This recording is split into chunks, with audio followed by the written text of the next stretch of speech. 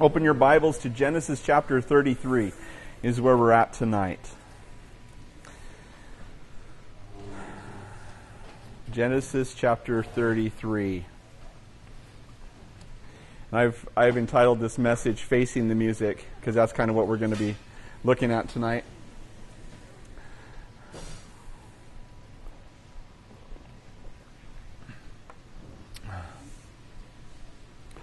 You know, when we look at the Old Testament, and we look at some of these folks that we learn about in Genesis and Exodus and Leviticus and Numbers and Deuteronomy and Joshua and Judges and all the way through the Old Testament, and then into the New Testament, you run into all these different characters, people who are really just a hot mess. Like, just their lives are a mess. The decisions they make are the wrong decisions. They constantly are struggling with problems and constantly struggling with mistakes that they make.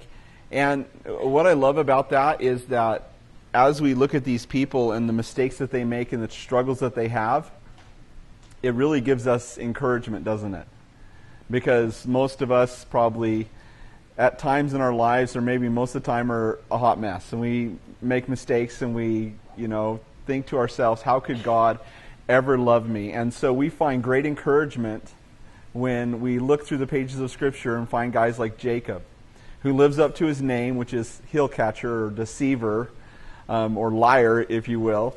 And we find him, kind of struggling through, and yet in this entire time, as he's struggling through these things, God is accepting him. God is calling him out. God is going to use him to not only be the father of the 12 tribes of Israel, but also to become the line that would bring the Messiah into the world, which is pretty significant. If you were called out for something with that great of a responsibility, you would think that you would be some exemplary character, and yet that's not what we find when we look at Jacob. We find a guy who was a mess, and now Jacob is finding himself having to face up to some of his problems. And when I was first saved, I remember getting saved and being so excited. And yet, I think when you get saved, you still have a lot of issues and things that you have to deal with, and the Lord's still working. And, some of those things the Lord works with in a few months, and some in a few weeks, and some in a few years, and some in a few decades. And, you work through those things as you walk the Christian walk. Well, one of the major things that was a problem for me was that I had this enemy, this arch enemy, and we went to school growing up, and this guy, just always grated on me. I don't know why. We didn't care for each other too much, but we would, be after the same girl, and kind of get in skirmishes, and just always kind of at each other's neck. And finally, what awesome thing happened. Actually, I was in Albertsons working one night, and I was a bag boy there, and he came in, and we were acquaintances because we were in a club together. And so I said, "Hey, what you doing?" He's like, "Oh, you probably don't want to be around me because I'm gonna steal some beer out of the case here, and so you probably want to make yourself scarce." And so, anyway, so he did. And this was something he did on a regular basis. Well, one day, while stealing 2 cases of beer, his MO was he'd grab them out of the cooler and just run for the door. And he's running out the door, and they tackled him, and they busted him. And his lawyer, his dad got him a lawyer, and his lawyer told him, best for you to get out of state. You find some relatives somewhere else in a state where they don't extradite minors, and protect yourself until you're 18 so you can get this, because you're going down. They got you on video, doing this, felony charges, whatever. Anyway, so he did. He moved to Vegas, which is a safe place for a criminal to be. And he was gone, out of my life, and I was just like, that's awesome. Rid of Brian. He's no longer in my life. Well, in the meantime, I get saved, and I'm a new Christian, and my friend Gordon, he calls me, and he says, "Hey, you want to go play basketball?" And I said, "Yeah, that's great. Let's do it." And so I get there, and he's like, "Oh, by the way, I brought Brian. Hope you don't mind. He's back in town." I was like, "Oh, man, I hate that guy." Just like so irritated with this guy. And so anyway, we play basketball, and then Gordon lays on me, "Hey, sorry, I can't I can't take Brian home because I got to work in the morning. Can you take him home? And I was like, oh, yeah, I hate that guy, And so, and here I am a Christian, still hating this guy, and so I said, fine. So I get him in the car, and he'd made a comment about my Jesus shirt. I had a Jesus shirt on, and he made a comment about it earlier in the day. He said it was cool, and I didn't know what that meant. But then as we get into the car, he's like, so what's with that Jesus shirt? And I said, I'm a Christian. And he said, hey, I just got saved a month ago. And from that moment on, we were best friends. It is funny how God can take you from being arch enemies to being, best friends, and, we start hanging out. And I'd been praying for a Christian friend, probably more so than I was praying for bad things to happen to Brian. And so God used the one person in my life that I didn't care for to be one of my best friends. To this day, he's one of my best friends. He's a pastor at a church in Pocatello, in fact. And I love how God not only can take your arch enemies and make them your best friends, but he also can redeem lives that are on the brink. And Brian and I both had those lives that were kind of on the brink. Well, unfortunately, my friend Gordon did not like that we were Christians. In fact, he was kind of irritated that I became a Christian, but kind of tolerating it. But then when Brian became a Christian, and Brian and I were hanging out all the time together and talking about Jesus all the time, that was just a little bit too much for Gordon.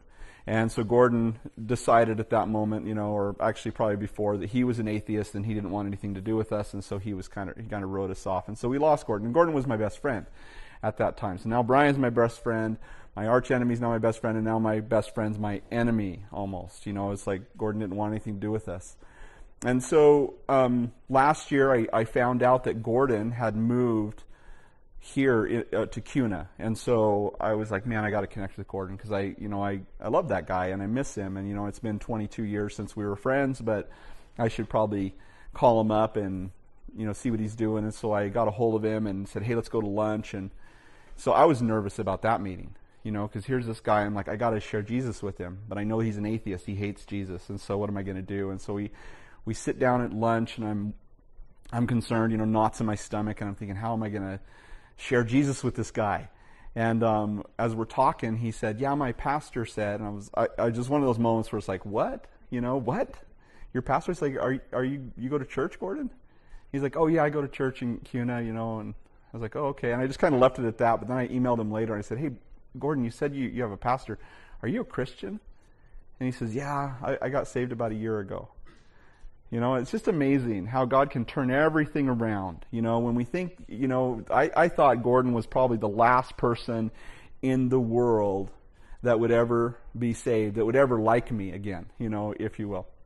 But that's kind of what we're seeing is this strained relationship, this difficulty, and really it's Jacob's fault. Because Jacob, when he was living with his twin brother back home, his mom kind of put him up to some sneaky things. The first thing was he took advantage of Esau when Esau was, hungry and coming in from the field and feeling like he was going to die. And he basically said, hey, I'll give you a bowl of soup if you give me your birthright. And so, of course, Esau, despising this great honor that he'd been given, that he would be the heir to the Messiah, sells it off like it's something cheap for a bowl of soup. But then later, Jacob's mother put him up to deceiving his father to steal not only the birthright, but then the blessing. And so Esau, his kind of his last thing was, I'm going to wait till my father is died and we're done mourning for him, and then I'm going to kill my brother Jacob. And of course, Rebekah, seeing this, his mother, she was like, we got to send him away. And so she says, I will send you away for a few days to my brother Laban. You go hang out with him for a few days, and when things have cooled off, when your brother has cooled off, I will send for you. And so we know the story. He runs off to go find Laban. On the way, he has a vision of God and the ladder ascending, and angels ascending and descending on this ladder. And Jacob kind of finds God there, makes promises to God. God makes promises to him, and then he goes off to Laban, and he's there for 20 years. And in the process of that 20 years, he gets married. Of course, he's trying to marry Rachel, and it's what he feels like is Rachel, but when he wakes up, it's not Rachel, it's Leah, right? Kind of got tricked the same way he tricked his dad. And then he works another 7 years for his wife Rachel, and then he gets 2 handmaidens as wives, and so he ends up with, he wanted 1 woman, he ends up with 4 women, and all these kids, that are 11 kids by the time they're leaving that place, and they had to sneak out in the middle of the night to run from Laban because of, basically he's being taken advantage of. And God says, move out of there. So he's running from Laban, and Laban catches up to him and says, why are you stealing away my children and my daughters? And, you've done me wrong. And he has to work things out with Laban, and he does, and he leaves through there. But then he has to face Esau. And so that's what we saw last time, is he's getting ready to face Esau. He's just really anxious. This brother who he deceived, he was supposed to be called for in a couple of days. It's been 20 years since he did this to his brother Esau. And rather than him forgiving, for all he knows, bitterness has risen up and bitterness has come forward. And so he sends some men in front of him and says, hey, go tell my brother Esau that I'm coming. And they come back and they say, oh yeah, he's coming to see you too, and he has 400 men with him. And so this stresses Jacob out to the max. And so he sets everybody up in these companies, and he sends out droves to Esau. And, money upon money, as Esau's coming to, he's going to reach these. But in the middle of the night, as he's waiting for Esau to come, he separates himself from everybody. And it's really strange, but it says that a man wrestled with him until daybreak. And just a bizarre situation. He's in the middle of the dark by himself, and this guy grabs him and starts to wrestle with him. And as he's wrestling this guy, trying to pin the guy, I guess, I don't know, the guy says, give up. And he's like, no, I won't give up. And the guy touches his hip and dislocates it. And he says, the day is breaking.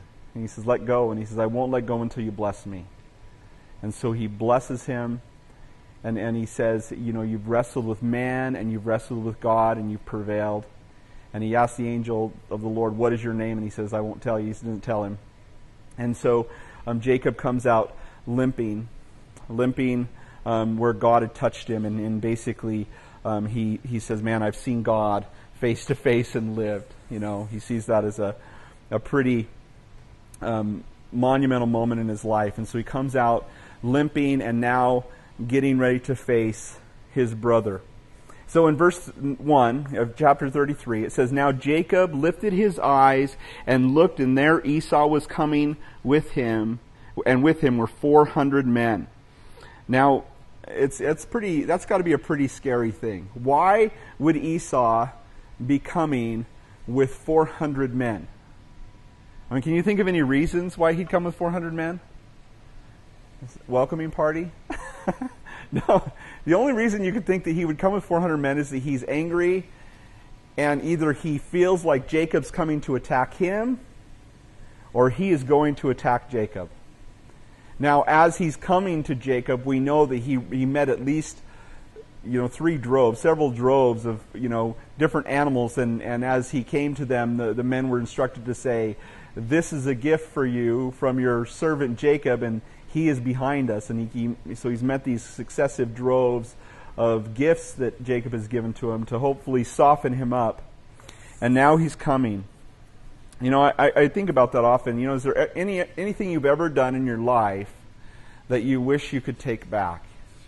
Any words that you've ever said that you wish you could, pull back and not say them, unsay them? And it's crazy how those things kind of twist our lives up, don't they? You think about the regrets you have in life. And yet what's amazing to me is no matter how many things we've done, it doesn't matter how messed up we are, when we come to Jesus, how quickly He can fix and mend those things. But often it takes us facing them before He fixes them. We have to face them oftentimes. I remember talking to a guy one time, and he was repenting, coming back to the Lord. He'd served the Lord for a while, and then kind of fallen off the wagon, and he'd kind of gotten back into some pretty serious sin. And he's like, Mike, you just don't understand all the things I've done, and I've been such a bad witness to all the people at work and everyone around me, and they've watched me, and I was a Christian, and then I was hanging out with them and drinking and gambling and all kinds of stuff, and now what I'm a liar, I'm just a fool. And I just told him, I said, you know what, you don't have to worry about that. You have to just let God worry about that. You just go and face the music. You just go apologize and tell him, hey, I apologize to you guys. I really love the Lord, and I've been kind of living other than that, and I just want to say sorry. And it was amazing how quickly the Lord took him from, backslidden to back in the good graces of his bosses and stuff, where they respected him again as a Christian. And it was miraculous. He told me later, he's like, man, it's just so cool the way the Lord just worked all that out. I didn't have to really do anything other than just own it. And really that's what is happening here. Now Jacob is told, he's instructed by God to go back home, but he knows, I'm going to have to own this. So it says, he sees Laban come in this big crowd of people, so he divided the children among Leah, Rachel, and the two maidservants. And he put the maidservants and their children in front, Leah with her children behind, and Rachel and Joseph last. So those he loves most, he puts last. And so what is he saying? Is it because he wants, if there's a slaughter coming, maybe the ones in back will get away? It's kind of sad. Or maybe he's saying, I want the reveal to be, least to the greatest. I don't know. But whatever the case is, whatever his motives are, he does it this way. But then notice this, it says, then he crossed over before them and bowed himself to the ground 7 times until he came near to his brother. Now, it's very likely that his brother has settled in the land of Edom and is considered, he has 400 men with him, he has an army with him.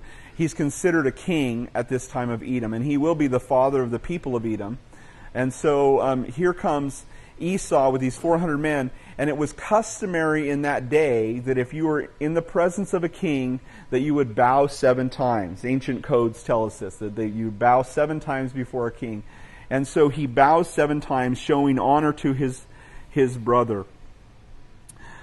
And what I love about this is that it tells us that Jacob, who before he wrestled with God, remember he set one company up here, one company behind them, and then he went across the river and with his wives and his children, and then he put them over to the other side of the brook, and he went off by himself.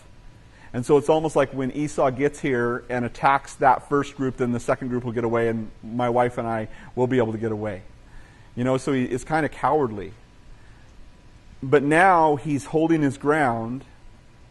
Esau's coming. He's sent out these gifts, and he goes out to meet his brother. And that's pretty bold. He could have ran away, which it almost seems like he was trying to do. But now he comes out and he faces his brother. And it says, but Esau ran to meet him and embraced him and fell on his neck and kissed him, and they wept. Have you ever felt that way, like you're angry with somebody, and then when you see them, instead of hitting them or yelling at them or whatever, your heart is broken for them? One time my wife and I were we had witnessed to somebody in her family. We had talked to them about Jesus, and they weren't a Christian, and one of her relatives found out about this moment where we'd witnessed to her other relative, and they were very angry with us, and so they pulled us into their house, and they were screaming at us. For a couple hours straight, they were just yelling at us and calling us names and telling us how horrible we were and everything for talking to this other relative about Jesus. And we were just like blown away by it. It was one of those intense moments in life. And we left, and my wife is just bawling. She's just like, sobbing. And she says, we have to go back. We can't leave it like that. We have to go back. And I was like, are you crazy? I was surprised we didn't get punched, or I didn't get punched at least. Are you crazy? We're going to go back to their house and knock on their door. And so I was like, okay. So we drove around to the end of the street, and we turned around and went back, and I knocked on the door, and I'm like, man, he's just going to open the door and punch me in the face. This is what I was expecting, And so he opens up the door, and my wife is like, we can't do it like this. We love you guys. And this is what he said. This is the funniest thing I've ever heard anybody say in my life. He said, I can't believe you guys are so nice and you're Christians. I mean, would you think that Christians are supposed to be evil? I guess, I don't know. I mean, from some people's perspective, I suppose we are. But, it's amazing how sometimes when you face somebody who you just want to beat them up, you want to be angry at them, but when you see them, because deep inside you love them, you just fall apart. Think about it. Your kid goes astray. You're so frustrated with them. You want to wring their neck, and if I see him, I'm going to tell him this, and I maybe even told yourself that I'm going to tell him this, and I'm going to tell him that, and I'm going to tell him the other thing, and then you see him and you just melt. Because you love them. There's a guy who was at the pastor's conference. His name is Travis, but he went by Thistle because he's like a Thizzle, I think, because he's a rapper. But he was sharing how, his dad had just kind of estranged him. He was like, I don't want anything to do with you. And he was just a little kid, but he'd stolen his dad's gun. He was into drugs and stuff. He'd stolen his dad's gun. And he went home to face the music, and his dad basically said, you stole my gun. Where's my gun? He's like, I don't know. It's gone. I lost it. He said he was just waiting for his dad to say, it's okay. I love you. I forgive you. And instead, his dad was like, get out of my house. I don't want you here anymore. And he's just broken about it. And so he left, and he's like, I don't need my dad. I don't care about him anymore. And then he gets saved, and he comes back into his dad's life. And his dad didn't tell him that he'd gotten sick and he was in the hospital. And so as he's driving with his mom to the hospital to go see his dad. He's like, I'm going to punch him in the head. I'm going to, he's like telling him all this stuff. I'm going to hit him. I'm so mad at him. I'm just going to beat him up or something like that. And he gets to the hospital, and all he did was cry and fall into his arms and say, Dad, I love you. But that's the way it is when you really love somebody. And Jacob and Esau, you have to realize these guys, when Jacob had deceived Esau, they were at least 40 years old. So they'd grown up together. They played out in the weeds. I think of my 2 8-year-old boys. They're playing together and hanging out together. And if they were to be mad at each other, they couldn't last. And so Esau, softened by the gift, maybe when he saw Jacob, he was softened. But it says he ran and kissed him, and they wept. And I can just imagine Esau coming to kill Jacob. Verse 5, it says, and he lifted his eyes and saw the women and children and said, who are these with you? So he said, the children whom God has graciously given your servant. And he has that right, doesn't he? God gives us everything. Nothing that we have is because we were good enough. I mean, think about it. God gave you the ability to walk. He gave you the ability to run. He gave you the ability to breathe. He gave you the ability to think. Everything we have has been given by God. And so he acknowledges God in this. And you'll see Esau does not. As he talks with Jacob, he doesn't acknowledge God, but Jacob does acknowledge God in everything. Verse 6 says, then the maidservants came near, and their children, and bowed down. So basically the least to the greatest. And Leah also came near with her children and bowed down. Afterwards Joseph and Rachel came near, and they bowed down. Now it's interesting because you think about Jacob and his 4 wives and the children that they have. And of course, Rachel was the one that Jacob loved. She was the one that he adored. And yet, it would be Leah that he would have buried with him. He'd be buried where Leah was. And Leah would be the one through whom the Messiah would come. Her son Judah would be the one through whom the line of Christ would come. As you think about this, when Jacob went into that tent intending on marrying Rachel and finding in the morning that it was Leah, you kind of wonder, was it Laban or was it God who pulled the switcheroo on Jacob? But he brings them in the order that he values them. They bow down before Esau. Then Esau said, "What do you mean by all this company which I met?" And he said, "These are to find favor in your sight, my lord." But Esau said, "I have enough, my brother. Keep what you have for yourself." And so he's seen this gift. I mean, it was hundreds of animals, milk camels and goats and all these things coming before Esau, and he's seen all of them, and it's great wealth. I mean, anybody who had that much wealth, that would be a lot. And yet he says, "I have enough. I don't want it. I don't need it. Keep it for yourself." And Jacob said, "No, please, if I have now found favor in your sight, then receive my present from my hand, inasmuch as I have seen your face, as though I have seen the face of God, and you were pleased with me." And so, the idea behind this is that if Esau takes this gift, he's saying, "I forgive you." If he doesn't take the gift, and you remember we saw that with Abimelech earlier, with Abraham and with Isaac both.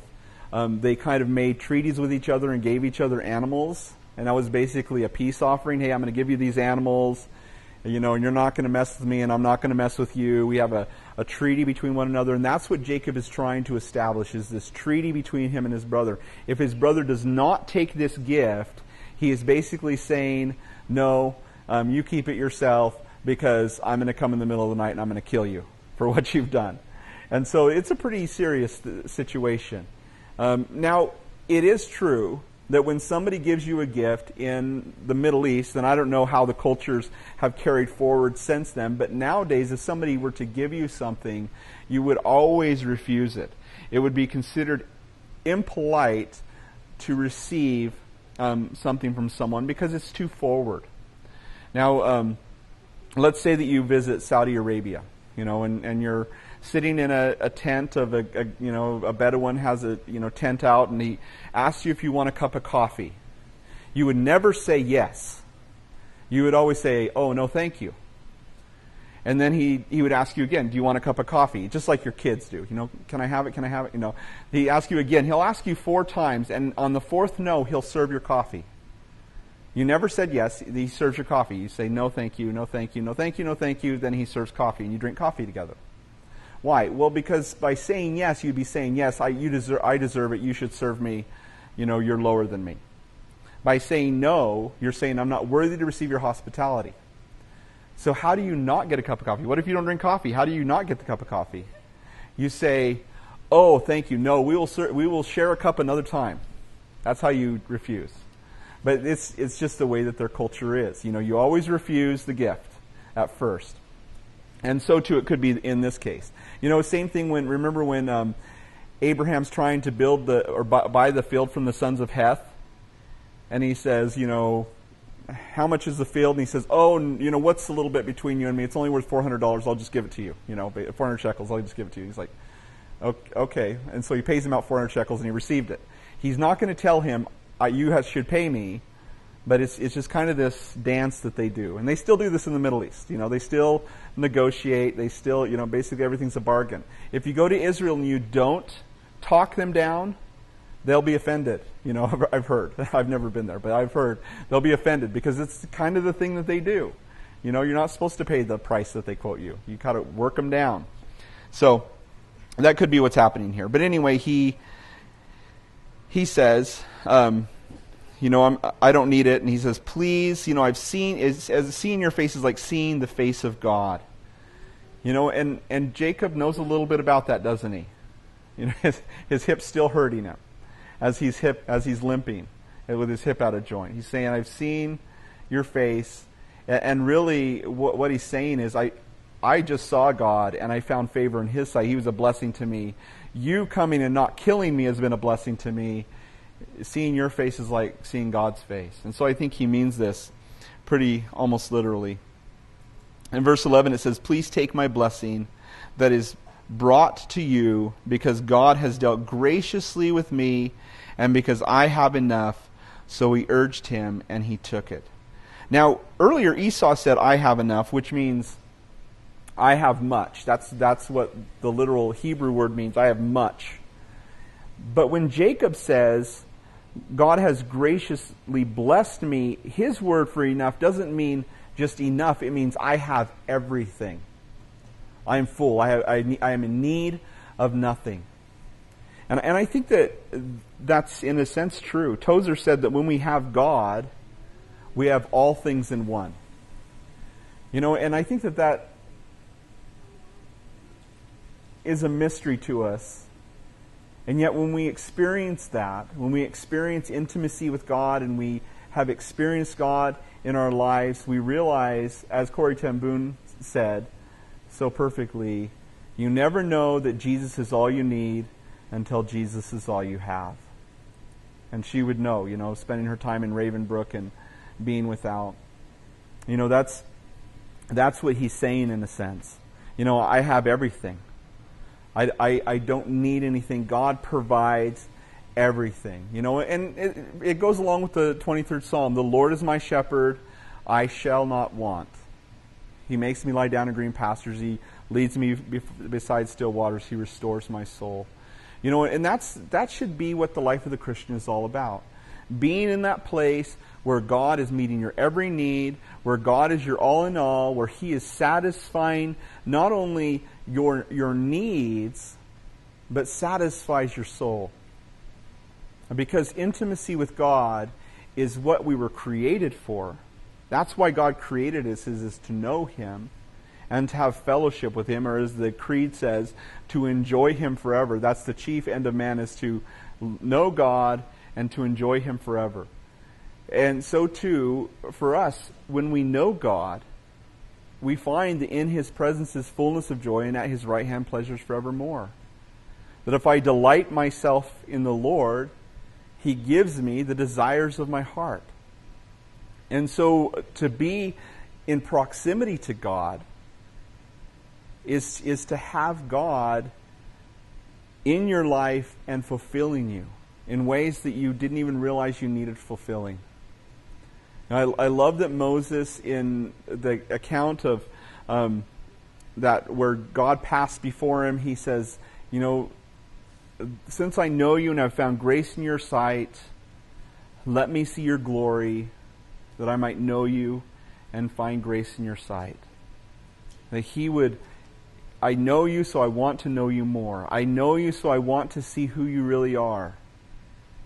And to have a manifestation of God in his life was probably the most fulfilling thing that Moses knew he could ever experience. Now you remember Jacob just a chapter ago in Genesis 32:9. It says, then Jacob said, O God, my father, O God of my father Abraham, God of my father Isaac, the Lord who said to me, return to your country and your family, and I will deal well with you. Notice what he says, I am not worthy of the least of all the mercies and of all the truth which you have shown your servant. For I crossed over this Jordan with my staff, and now I've become two companies. He's saying, all I had was the clothes on my back and this stick. And I still have the stick, but now I have herds and camels and donkeys and people and servants and this two huge companies of people that you've turned me into from a guy with a stick. And now I have all of this. And that's when he says, deliver me, I pray, from the hand of my brother, from the hand of Esau, for I fear him, lest he come and attack me. And the mother with the children, for you said, I will surely treat you well, and make your descendants as the sand of the sea, which cannot be numbered for multitude. And so he's afraid, but what's beautiful about this is, as he's afraid, he turns from his scheming, which is always where he was, to scheme and figure things out, and he turns to God. And he's honest with God and says, This is what you've promised me, and this is what I'm afraid of, and so please deliver me. In Genesis 32, verse 28, is where God, after God had wrestled with him, he says, your name shall no longer be called Jacob, but Israel, for you have struggled with God and with men and have prevailed. And so Jacob is very aware that not only has God given him all of this, he started with nothing, but God has also given him victory. Not only favor with man, but also favor with God. He's been blessed. And it says, verse 12, then Esau said, let us take our journey, let us go, and I will go before you. So Esau accepts his gift. Okay, I'll take it, which is probably a relief to Esau, and he says, so I'll go with you. I have all these 400 guys, I can help you along the way. But Jacob, verse 13, said to him, my Lord knows that the children are weak, and the flocks and the herds which are nursing are with me. And if the men should drive them hard one day, all the flock will die. Now, this is true, probably, because if you remember, they were midnight movers leaving Laban's house, right? They left as Laban was going that way, taking a 3-day journey. They left in the middle of the night going the other way. And so he's driven his flocks and he's driven his children and he's pushed them to go as fast and as far as they can. And so no doubt they're worn out. And when you're moving a large company like this, you can't move very many miles a day. Probably on average about 5 miles a day. You push them much farther, much harder than that. And then you start to wear your animals out. You start to wear your kids out, and it just becomes a dangerous situation. If you ever read any stories of the pioneers coming from back east all the way to the west, you read about how they struggled, and people died along the way all the time because if they tried to push too hard, it just was too hard on the weak. And so they kind of got to keep this slow pace. And he's saying, hey, we've already been driving really hard. We can't do this.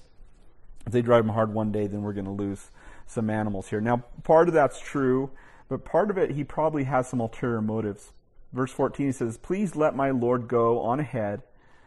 Please let my Lord go on ahead before his servant. I will lead on slowly at a pace which the livestock that go before me and the children are able to endure until I come to my Lord in Seir. Now, it's interesting because Seir is in the land of Edom. It's not in the land of Canaan. And God told him where? To go where? Back to the land of Canaan.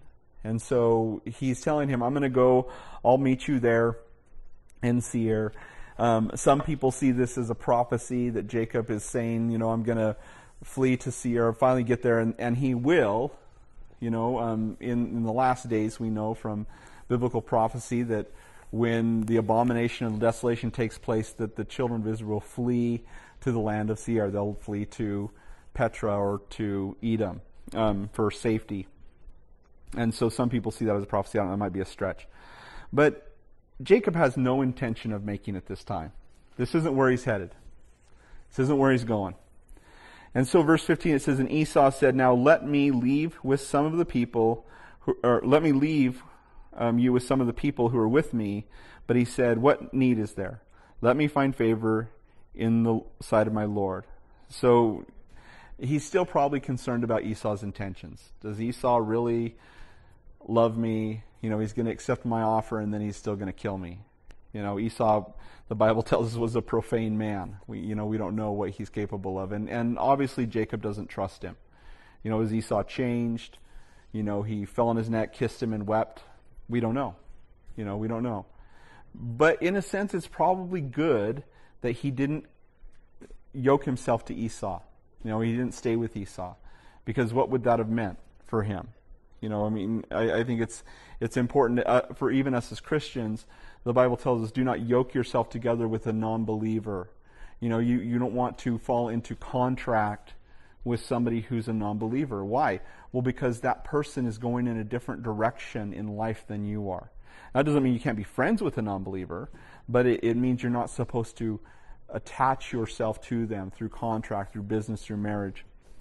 And so probably good that he didn't go with his brother Esau, especially as much honor as he's giving him, because remember, it said in the prophecies that the older will serve the younger, and so it's designed by God that Esau would serve Jacob, and so this is the opposite. What's happening here is the opposite of what God had said is how it's supposed to be. And so verse 16, it says, So Esau returned that day on his way to Seir, and Jacob journeyed to Succoth. So Esau, if you could look at a map, you see Esau goes southeast towards Jordan, and Jacob goes north up to Jabbok, north of Jabbok, where he wrestled with God. He goes back the opposite direction he came, and stays in Succoth. And notice this. Verse 18, verse 17 still. He says, built himself a house and made booths for his livestock there. Therefore the name of the place is called Succoth, or booths.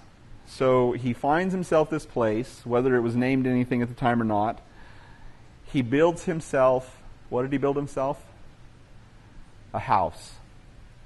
Now, that doesn't seem like such a big deal. But there's a couple problems with that. First of all, it's not in the land of Canaan. It's across the Jordan from the land of Canaan. And it's also a house. Remember in Genesis chapter 31, verse 3, it says, Then the Lord said to Jacob, Return to the land of your fathers and to the family, and I will be with you. He's supposed to be returning to Isaac's house. Not Isaac's house, Isaac's what? Isaac's tent. Yeah, because remember, Abraham didn't build a house. He lived in tents because he was looking for a city whose builder and maker was God, right? And Isaac lived in tents. And so now Jacob, outside of the land of Canaan, outside of the pattern of his fathers, builds himself a house in Succoth. I think it's interesting how God could have this plan for us, and we hear God's voice, and He says, "This is what I want for you," and how easily it is for us to decide, that seems too difficult, or that seems impossible, or that seems, unimaginable even. I think I'm just going to go with what I know. What makes sense to me? What would be easy for me? No doubt it's easier to build yourself some stables and to live in a house than it is to keep rallying your herds around and live in a tent. How many of you guys would prefer living in a tent than a house? Maybe for a week.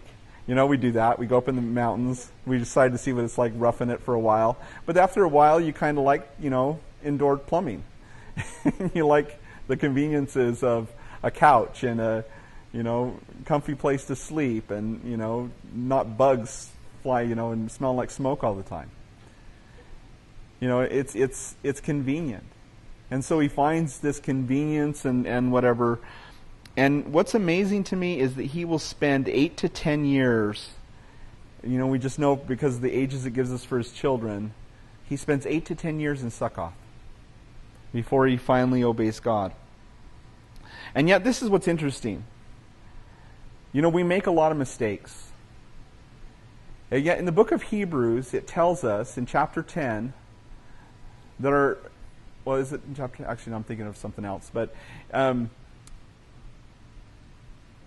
actually, I think it's in Romans. I'm getting two passages mixed up. But anywhere, somewhere in the Bible it says, our sins and lawless deeds, it's quoted in the Old Testament though, it says, our sins and lawless deeds he will not remember. I love in Psalm 103 how it talks about, he casts our sins as far as the east is from the west. So far he has removed our transgressions from us. And when we think about all the mistakes we've made in life, and we think about the failures we've had, and the times we've been disobedient to God, and the years that we've spent going the wrong direction, or the decisions we made that kind of took us down the wrong path, and we think about all of those things, And yet, you know who doesn't think about those things? God. Our sins and lawless deeds, He remembers no more. You know, if we confess our sins, He is faithful, means He always will. He is just, which means He legally can forgive us our sins and cleanse us from all unrighteousness. You know, and so we have these times where we make mistakes and we spend maybe even years or decades even rebelling against God. And yet when it comes down to God looking at us and looking at our sin, it says our sins and lawless deeds, He remembers no more. He chooses to forget them. We remember them. The devil remembers them. But God has chosen to forget them. I love how it records it in Hebrews chapter 11, verse 8, 9, and 10. It says, by faith Abraham obeyed when he was called to go out to the place which he would receive an inheritance, and he went out not knowing where he was going. By faith he dwelt in the land of promise as a foreign country, dwelling in tents with Isaac and Jacob, the heirs with him of the same promise. It doesn't mention Jacob's house here. But if you notice, it doesn't mention a whole lot of disobedience of Abraham either, does it? You know, that's an interesting omission within the New Testament. It doesn't really talk about the sins of the people in the Old Testament. It's kind of wild. It doesn't talk about it never mentions David and Bathsheba in the New Testament. It doesn't mention Abraham's obviously glaring mistake with Hagar. It says he went to a land where God called him, and by faith. And years went between the times of obedience and times of disobedience, and yet God does not remember them. It says, verse 10, for Abraham waited for a city which foundations, whose builder and maker was God. You know, Abraham wouldn't dwell in a tent, or wouldn't dwell in a house, and yet here his grandson Jacob does. It says, verse 18, then Jacob came safely to the city of Shechem, which is in the land of Canaan, finally. And when he came to Padan Aram, he pitched his tent before the city. Now he's in Canaan. Again, 8 to 10 years in Succoth of wasted time. You know, we can do that. We can miss out on what God is calling us to by wasting a lot of time doing something else. And we can regret those things. But ultimately, God calls us, no matter how long we've spent away doing the wrong thing, God calls us back to obedience. And we don't want to miss out. In verse 19, and he bought a parcel of land where he had pitched his tent from the children of Hamor, Shechem's father, for 100 pieces of money. And this is where he will bury Leah. And of course, he'll be buried there with her. He buys this ground. He digs a well. We read about this well actually in John chapter 4, woman by the well. This is the well that it's talking about. Do you know that well is still there today? If you go to Samaria, that well is still there. Verse 20, it says, then he erected an altar there and called on El Eloi Israel, which is God, the God of Israel. Finally, you know, and so similar to Abraham. Remember, Abraham would find himself finally back in the will of God, finally in the land of Canaan again, after he'd go off to different places and try to, you know, go down to Egypt and, you know, get himself in trouble down there and come back. And finally, he would, when he was in obedience, whenever he was in compliance, either back in the land or leaving behind his family that he was supposed to leave behind, God would meet him, and he'd build an altar and worship the Lord. And so too with Jacob. Finally, after many mistakes and difficulties, never making it to Seir to see his brother, and who knows, maybe they visited each other in between. It doesn't tell us that. But finds himself in the land of Canaan finally, where God's going to begin to establish him there before his children go to Egypt. So, that's the end of our chapter. That's all the time we have. We'll pray, and then I have time for a couple questions.